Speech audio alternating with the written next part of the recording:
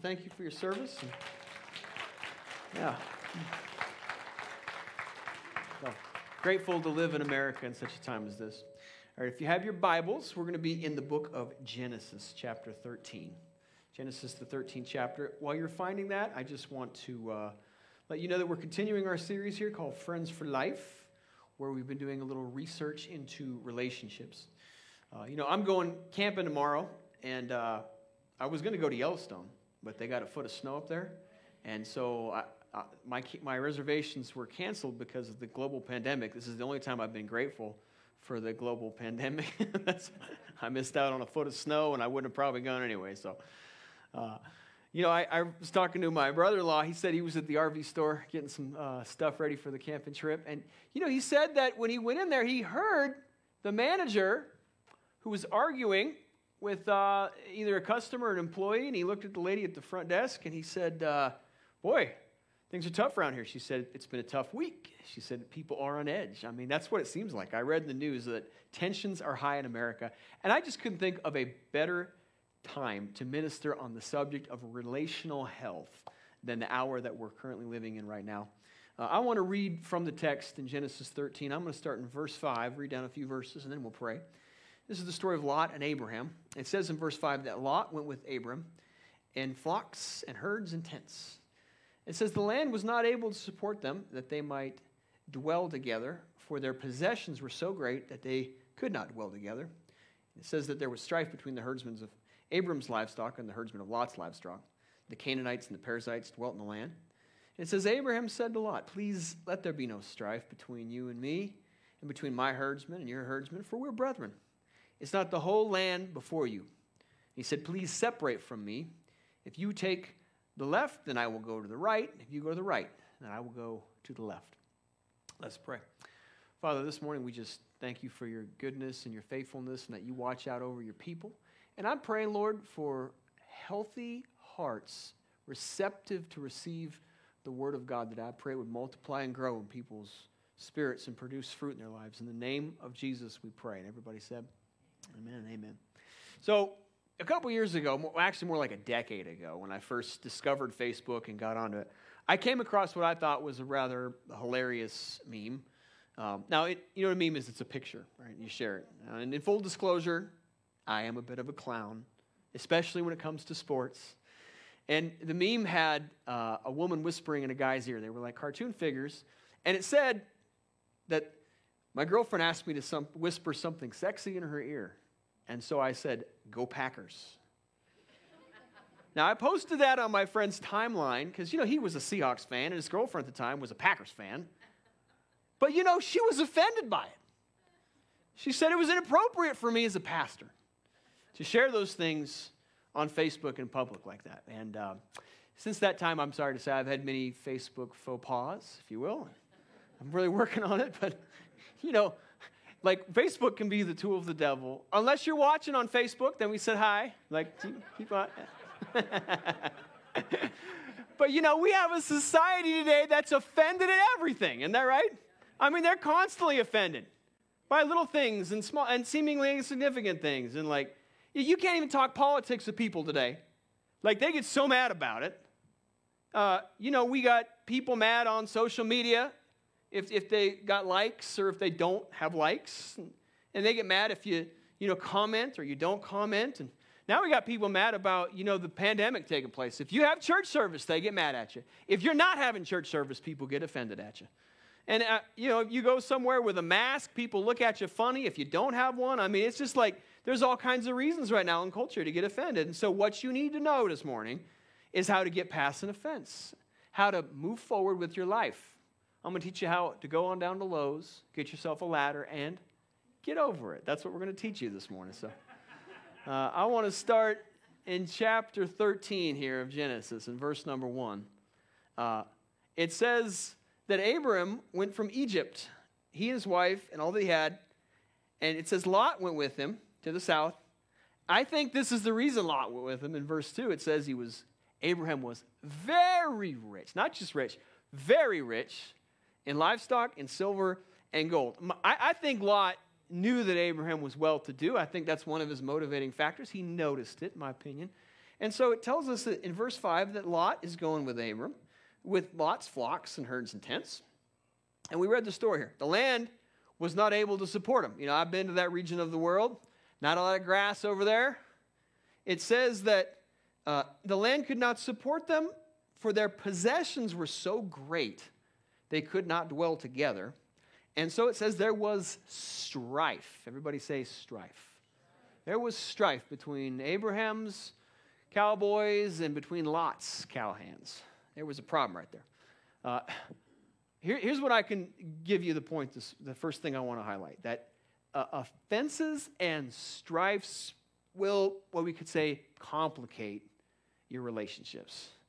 I mean, if there's any kind of tension, turmoil, problem, that's what strife is. It's a passionate response and a frustration that you have, a disagreement that's boiling up within you. And if you've ever been in a relational conflict like this, what you know is that strife has this ability to just wear you out emotionally. Have you noticed that strife does that? I mean, it zaps your strength, it zaps your energy. When you get offended at something, it's like you can spend all your time thinking about it to the point where it wears you out. So if you could ever identify in your life where the strife came from and learn to eliminate the offenses in your life, you could walk in a greater sense of God's peace for your life.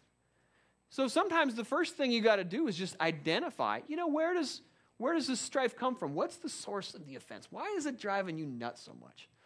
Yeah, I think strife, first of all, comes from possessions. Didn't we just read that in verse number 6? They had possessions. Strife comes from having possessions in life sometimes. Nothing wrong with possessions and the blessing of God and all that he can do in your life, but sometimes it seems like the possessions you have comes between you and somebody else. Sometimes it just feels like those possessions are what people get their eyes on. I know people who are offended at whoever they perceive to be a rich person. I've had people tell me that. I hate rich people. And it's just kind of ingrained in their mindset. If they see something that someone has, they get angry about it. And really what it is probably a sense of competition and jealousy more than anything. But it creates strife. In my home, we've learned how to get through strife because we got a 4-year-old girl and a 2-year-old girl. And so now we just buy them the same Minnie Mouse doll for Christmas. If we get them the same thing, there's no problems. Everyone's got the same possessions. We don't have to worry about it. But it's amazing how, strife comes from possessions. Sometimes strife will also come from position. I mean, think about when King Saul noticed that David killed Goliath and the crowds were after him. It says that he eyed him from that day forward. King Saul grew increasingly insecure of his position and was threatened that David would come after it one day. The thing about when God gives influence to somebody, it's God's to give. And if God doesn't give a person influence, it will never last. God is the one who ultimately puts people in places. He sets one down, he raises another up. That's how God does it. So you can't be jealous of someone's seeming position of influence that they might have. Another place where strife really comes from, and offenses in particular, is when you have wrong or unrealistic expectations from people. And I've seen this play out over and over, where sometimes you've got an expectation or you've got something that you thought would go one way, and then it didn't go that way. I mean, what did Lot expect? Abraham's the guy whose idea it was to leave his home and go to a different place. Abraham's the wealthy guy, and it seems that Lot is frustrated and jealous of what Abraham has. Seems like he's troubled by that. But this happens to people when they have, wrong expectations. Like they get upset at a job because, someone else got promoted or a pay raise they thought was warranted to them. Or, maybe you have a family member that left an inheritance somewhere else, or they gave someone else a gift. And the problem people get into is when they make assumptions about something that should, in their mind, belong to them. And so they have these unrealistic expectations, and a lot of times it creates strife or an offense in somebody. Yeah, another place where strife or offenses come is from the words that we speak. I mean, when there's a heated argument, the cowboys and the cowpokes with Lot and Abraham, they were having problems. Like there obviously was a heated exchange. You know, the Bible says in the book of James that the tongue is like a world of fire. And it has the power to be destructive. You've all been in those moments and arguments when you're talking with somebody and you can feel the heat being turned up, like that thing's about to escalate. And if you continue in the war of words, it's going to have tremendous and ill-intended consequences for your life. Yeah. Strife will do that. The words, the expectations you have. But you know, the opposite of strife is when there's unity involved. And Abraham knew enough about God and enough about believing God that he did not want to have any kind of strife get in his way. He did not have the time and the emotional energy to put into it. And so he and Lot are going to make a plan to separate from each other. What I want to show you this morning is how you can overcome offense in relationships, how you can overcome this offense that you might sometimes get set in. You know, we said last week Abraham was blessed in all things. He was blessed with great relationships. I think one of the reasons why Abraham understood how to have good relationships is because of this incident that he went through with his nephew Lot. I mean, he'd kind of walked through it, and, you know, the man did live to be 120 years old. You get down the road that far, you will have a little wisdom in your life on how to handle people. And so here's Abraham. Let's read about this in verse number 8. It says that Abraham said to his impulsive, hot-headed nephew Lot, he said, dude, chill out, man. See, but notice how, you know, respectful he is. He said, please, don't let there be strife between your boys and my boys. Look, we said, because we're family. We're brethren. And he said, isn't the whole land before you? And he does something rather amazing. He gives him the first choice of where to go. Separate from me, and if you want to go to the left, I'll go to the right, or vice versa. What this shows me in Abraham's dealing with Lot is one of the first ways you can overcome an offense. And that is that you're going to have to, first of all, be secure in who you are. You just got to chill out and relax. Be calm about it. You know, Abraham was not threatened by Lot. That's what security means. It means you're not threatened. It means that you don't perceive there to be any danger in the situation. And I just want to remind you that when you are secure in who God has called you to be, you don't have to be threatened by anybody. God's not giving you a spirit of fear, but a spirit of power, a spirit of love, and a sound mind. You notice the love of God is what helps give you a sound mind. John says that fear is a tormenting thing. And so when people feel threatened, when they feel insecure, when they're off their game a little bit, a lot of times it's a reflection of the fact that they don't feel loved, they feel frustrated, they're afraid that something's going to happen. So if you want to, first of all, deal with people relationally, you're going to have to just be secure in who you are. See, Abraham believed God. He believed the promises that God had given him. God said, I'm going to make of you a great nation. God said, I'm going to bring you into the land. And Abraham believed those promises so much, he was resting in the promises of God. It caused him to calm down, relax. He said, I'm the one that has the promise. I'm the one that God spoke to and gave direction to. And so, however Lot makes a decision, I know ultimately God is able to work all things out for good. Abraham had confidence in God's plan for his life, the plan of God that God has. I mean, he knew that whatever would take place, God would orchestrate it. It takes a certain level of security to walk in the plan of God for your life. What I think is amazing is that Abraham is willing to let Lot go. He just simply said, you know, you can take the first choice right here. He knew God was leading him. And what I found out is that whatever you let go of, God can give it back to you because he's ultimately the one who is planning the footsteps in your life. He's orchestrating your steps. And sometimes just that simple act of letting something go will bring everything back in your life according to God's plan if it's supposed to be there.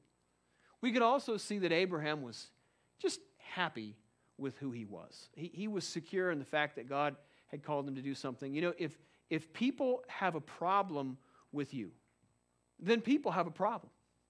Because, you know, there's some things about you can't change unless you get plastic surgery.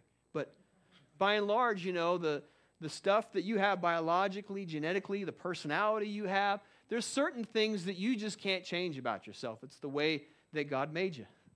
You know, I always think about the time when I had a great friend of mine, a mentor, came to church one time, and he was commenting on what a sweet wife I have. And he said, if you have a problem with Elizabeth, you have a problem. I found that to be true because Elizabeth is wonderful and sweet to me. And so if arguments come in the home, it's usually my problem. Can I get a witness from the wife? You got to be secure in who you are if you want to overcome an offense. Now, let me give you a second thought. Back up to verse 8. It says, Abraham is talking a lot. Respectfully, please, let there be no strife. And he said, we're brethren. And I'm reading this verse, and I'll tell you what I don't see in the verse. I don't see Abraham trying to defend himself. So here's the second thing you need to know if you want to overcome relational issues. Don't defend yourself, which is like the go-to everybody has. Am I wrong? I mean, people love to defend themselves, and, that's like your first reaction on something. But as I look at Abraham here, he didn't defend himself. Moses did not defend himself with Miriam and his brother Aaron accusing him. I mean, King David, he's the one who said over and over again in Psalm 7 and Psalm 59 and Psalm 94, the Lord is my defender. God will take care of me. Jesus did not defend himself before Pontius Pilate. He didn't feel the need to have to, tell everybody, I'm the Son of God. Jesus stayed cool. He didn't try to, expound on it. What's amazing to me is the quick reactions people have to try to defend themselves from things.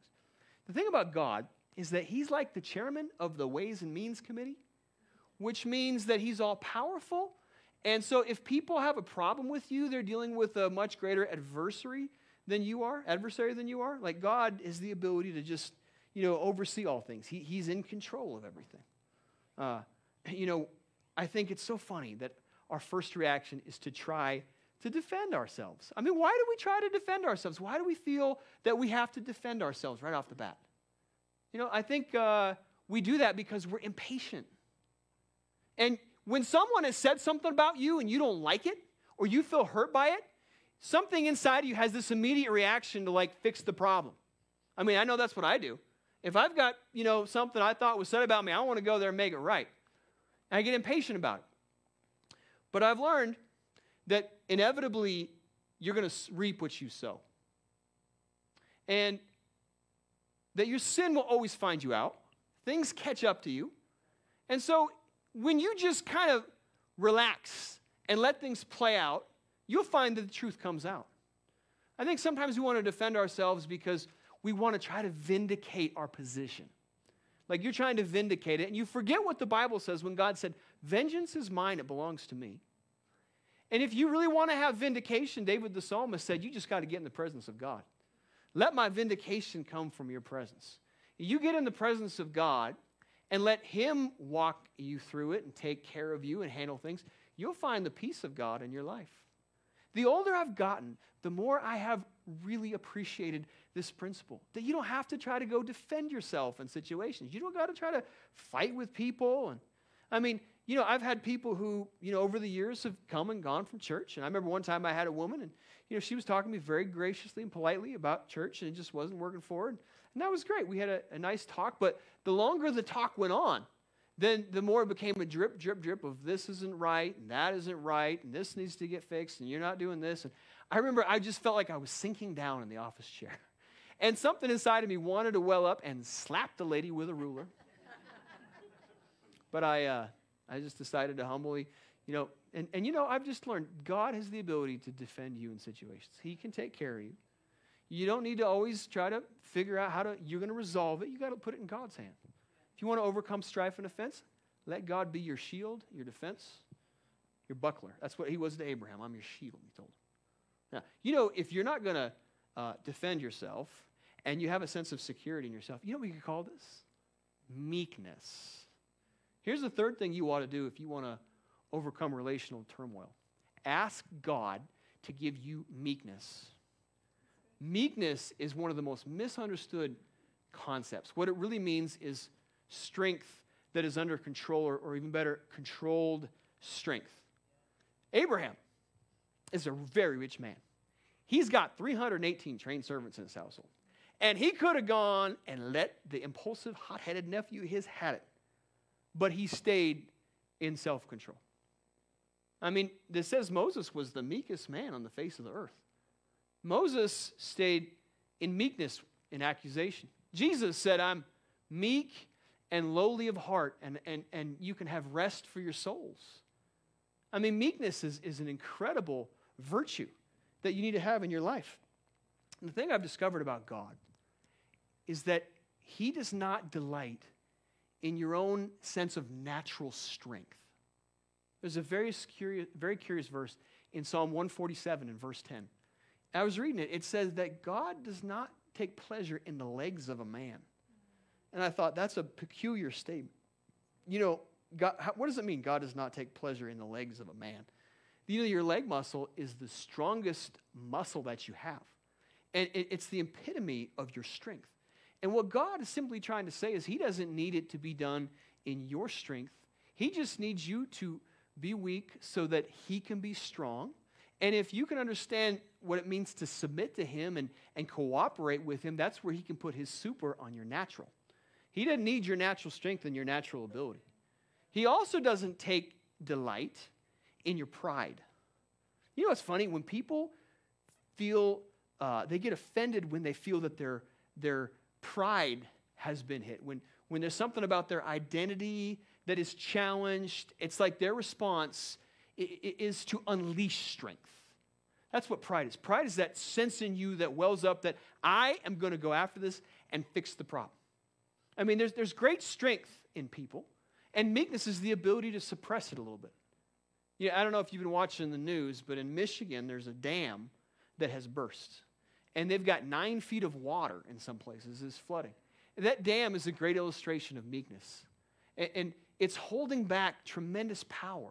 It's so funny to me that when people blow up or there's a crack in the dam emotionally, or when they let loose on something, it's like all that emotional energy comes out. And there's no meekness to hold it back. There's no restraint upon it. But if you want to overcome a strife and offense, you got to have meekness in your life. See, God doesn't need your natural strength. He doesn't delight in your pride. But what he does delight in is wisdom. You know how James called it this way, James 3. He said, he called it the meekness of wisdom. There's tremendous wisdom in knowing how to restrain yourself and knowing how to harness your energy and harvest your emotions. And if you can ever figure that out, you can get through relational problems quite easily. You know, because sometimes when you get in a fight, it's like you want to win. You know, you feel like you got to get in there and get in someone's face and you want to be proven right. It's like a little race you're in to see who can, prove each other right or wrong. I think one time years ago, I was riding horses with my sister, and we were racing. And I remember I had a particular horse that had what I thought was an extra gait. And so I remember I held the horse back a little bit. She was a little ahead of me, and as we were nearing the finish line, I just let the horse go. And that extra gait stepped up, and I got through the finish line. I won the race. But I was holding him back. And that's what meekness is. It's the ability to hold back for the right time, the right moment, the right situations in your life. And if you can learn what it is to use restraint in situations, even though you might feel like blowing a top and losing it on somebody, that is how you can make relationships work. You know how many times I've had people that have said some of the dumbest things, and I've had to sit there and listen and nod and talk with them. I mean, there's been moments where I just want to slap people with rulers. All right, keep a finger here. We'll come back to Genesis here in a minute. Let's go over to Psalm 38. I found a very curious verse, Psalm 38. And this is in the life of David. You know, David was a guy who had all kinds of strife, turmoil, and offenses around him. And, he said that his loved ones and his friends were far from him. I mean, he's going through all kinds of problems. And it tells us in the 13th verse, this is David's prayer. This is a very curious verse. Watch this. David said, this is what he prayed. I want to be like a deaf man who doesn't hear, like a mute who doesn't open his mouth. He said, thus I'm like a man who does not hear and a man in whose mouth is no response. Now, here's what I could say. You ought to, if you want to overcome an offense, ask God to make you deaf and mute. Deaf and mute. Not deaf and dumb. That's a devil that Jesus cast out of people. Deaf and mute. You know what deaf and mute means? It means to be quiet. My wife, when we get in conversations, if she wants to be tactful and discreet in telling me to be quiet, she speaks to me in French.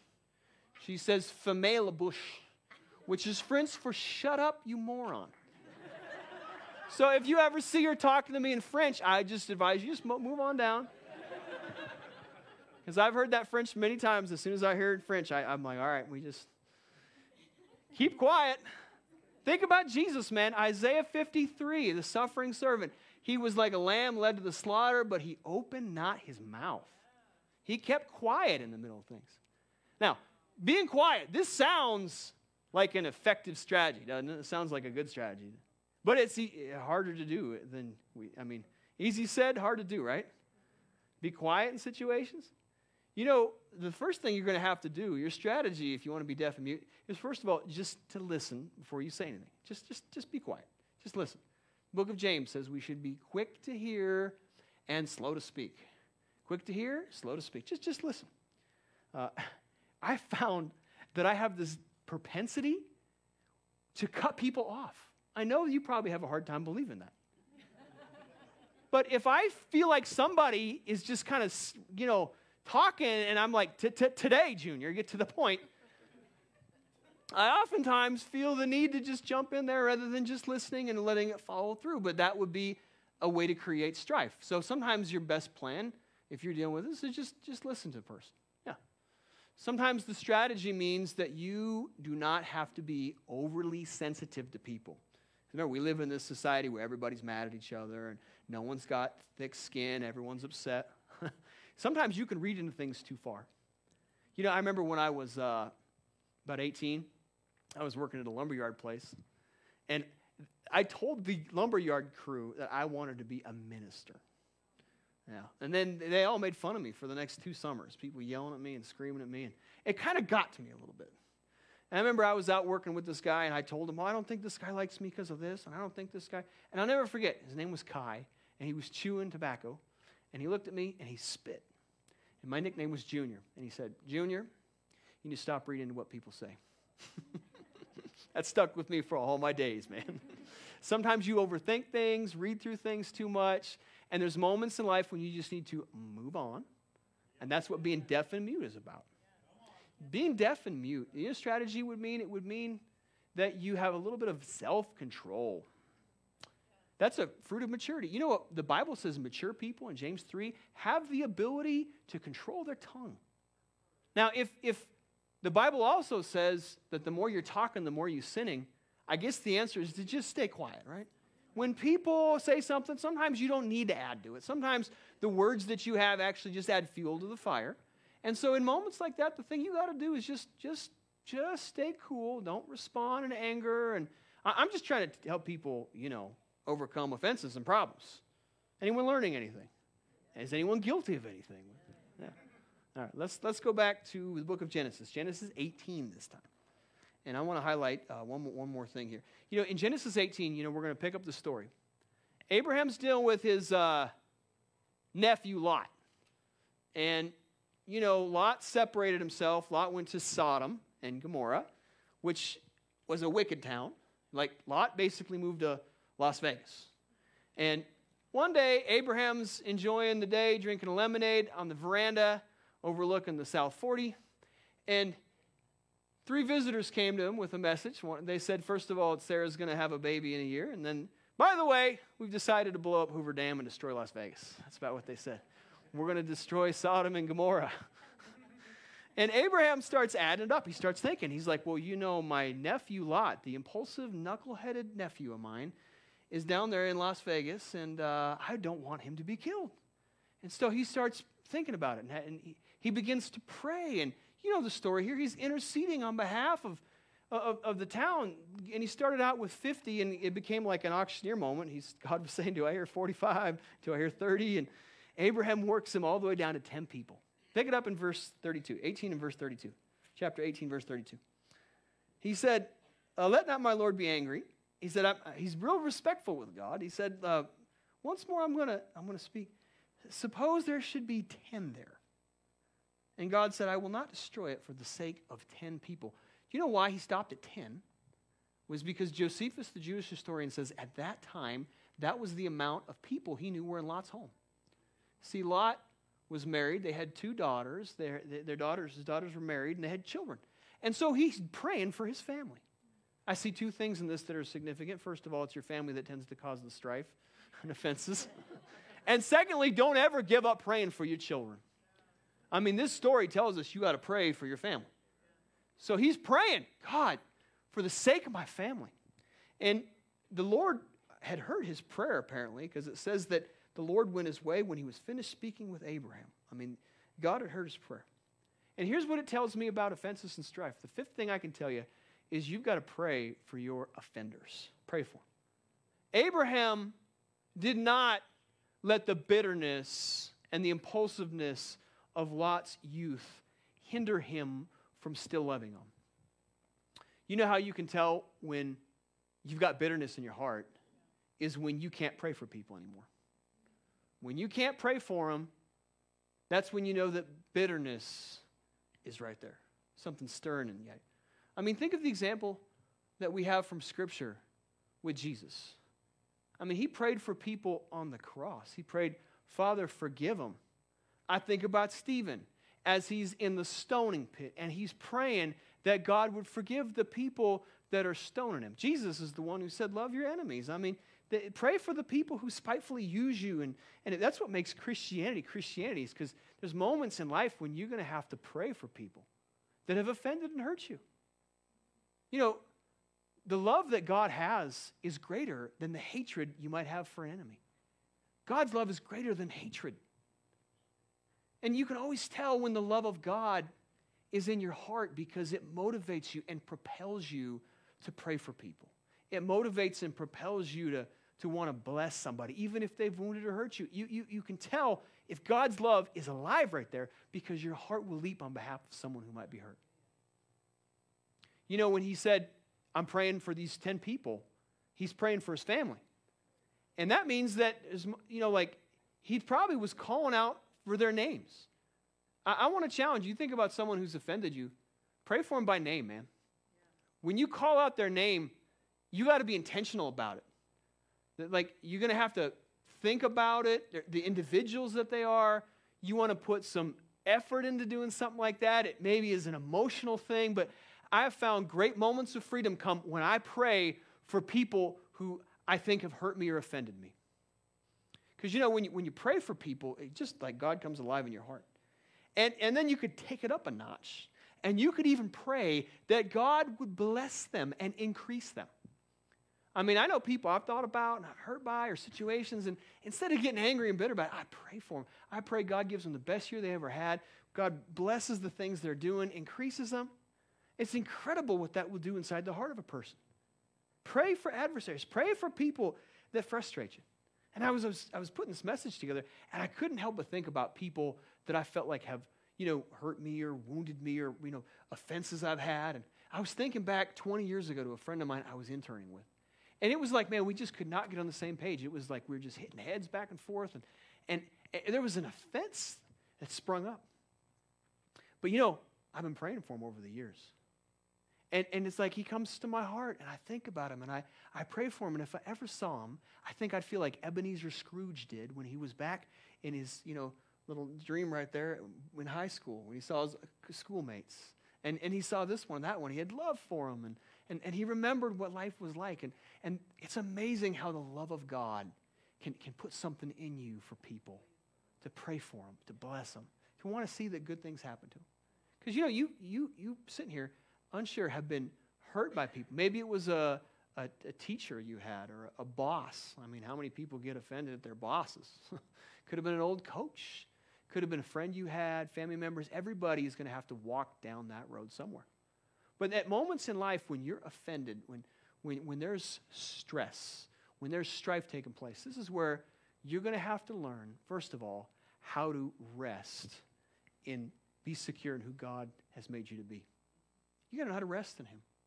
Don't let bitterness flood your heart. I can tell when I get bitter with people, it just means I haven't spent enough time with God. If you spend time with God, people get less aggravating. Did you know that? So when I find myself feeling agitated, insecure, I just spend time with God. Yeah, maybe, you know, you think about someone who's offended you, and I just want to challenge you to not defend yourself. Keep the mouth shut Don't try to get caught up in strife. Don't try to get caught up in trying to defend yourself. Control the strength that you have. Harness it. Bring it in. You know what that's like. Anyone ever been there? When you felt like you could explode, but there's a moment when you could restrain it. And that's what I want to challenge you to do.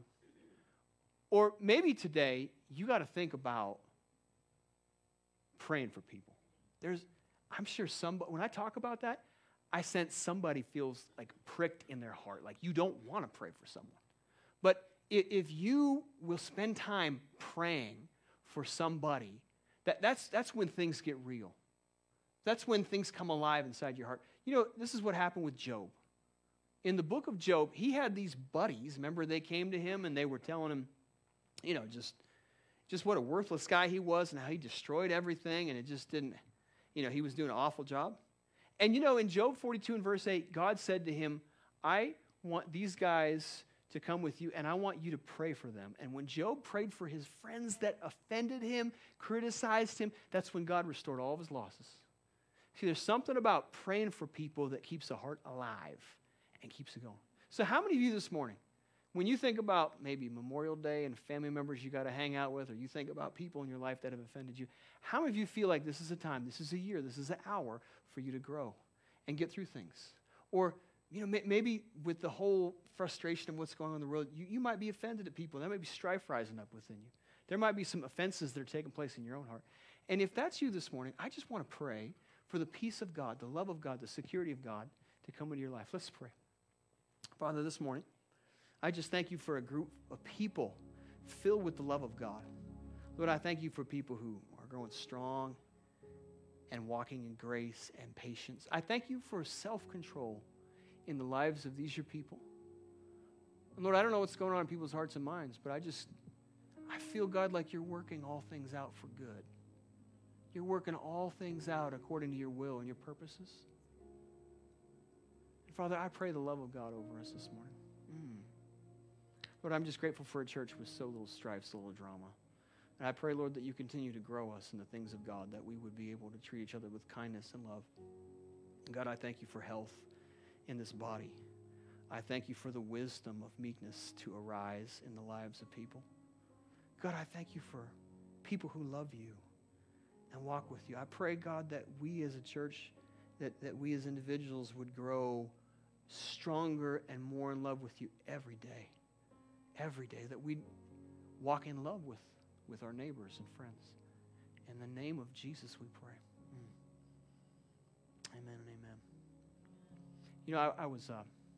I was thinking about a story I heard of a couple that had fallen in love. This man met a woman, they fell in love, what people do, told her he loved her so much. She accepted his hand in marriage. You know how it is when people get married. They went and got themselves a house and started decking it out, man. They furnished it. They had the bedroom set. They bought a freezer. They got a deep freeze. They had the living room set all set. I mean, they were enjoying their life. And you know what happened one night? Some robbers broke into their home. And they began to go through stuff, and they came in the bedroom, and the husband's right there, and he kind of fought his way out. And he was fleeing, and he was trying to figure out where he could hide. And he remembered he had a deep freeze that hadn't been set up yet, and he hid in the deep freeze. And all the while, his wife was back in the bedroom, and she was screaming for his help. They were beating her up. Gave her a black eye. She's screaming, honey, help me, take care of me. Well, when the robbers left and the coast was clear, she's calling for him, and he came up out of the deep freeze. And she was so hurt. I mean, she said, you left me here to get beat up by these guys. You don't even love me. I mean, she got offended by that. Can I get a witness? You could be full of strife and bitterness and resentment about that. And he said, I do love you. I care about you deeply. I don't love you that much. Because, he was saying if they had caught me, I thought for sure they were going to kill me. They were going to kill me. I'm just trying to save my life, and I didn't think they'd kill you, but I was sure they'd kill me. That woman went to church just a little while later, and in the message she heard that verse we had up here, Memorial Day, that greater love is none than this, that one would lay his life down for his friends. And it struck the lady. My husband loves me to the best of his ability, but he doesn't love me the way God loves me. See, only God will love you enough that he's laid his life down and everything for you. And maybe this morning, the love of God is not that real to you. Maybe it's something you've never experienced, never received. And I just want to give you a chance this morning. Every head bowed, every eye closed. If you don't know the Lord, if you've never experienced his love in that dynamic of a way, if you've been caught up with the offenses of people, I want to give you a chance this morning to receive Jesus and who he is and his love. The fact that he is the friend that sticks closer than a brother. He'll be with you through everything. If that's you, put a hand up. I'll pray with you.